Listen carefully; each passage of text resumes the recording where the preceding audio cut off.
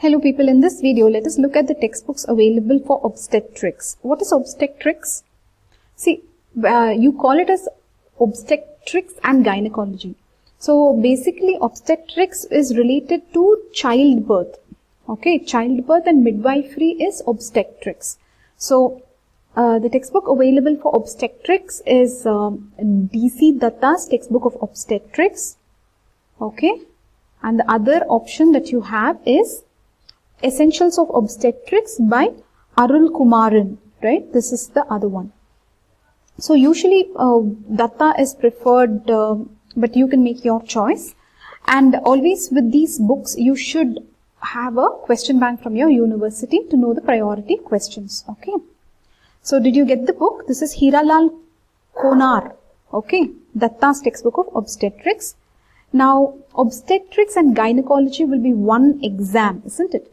So let us look at the textbooks for gynecology. Health of the female reproductive system. Okay, so mainly female reproductive system, vagina, uterus, ovaries, all that will become gynecology. Okay.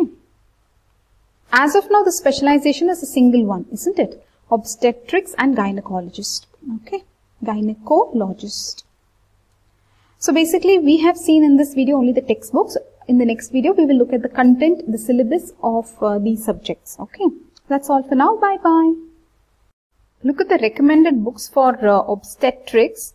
Mudaliar, Menon, Datta, Dawn, Holland, Bruce, Shirish.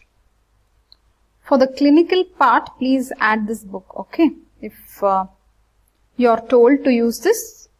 So some people are told to use this book. Okay. So these are the books for obstetrics. For obstetrics, some reference books are also there from the university.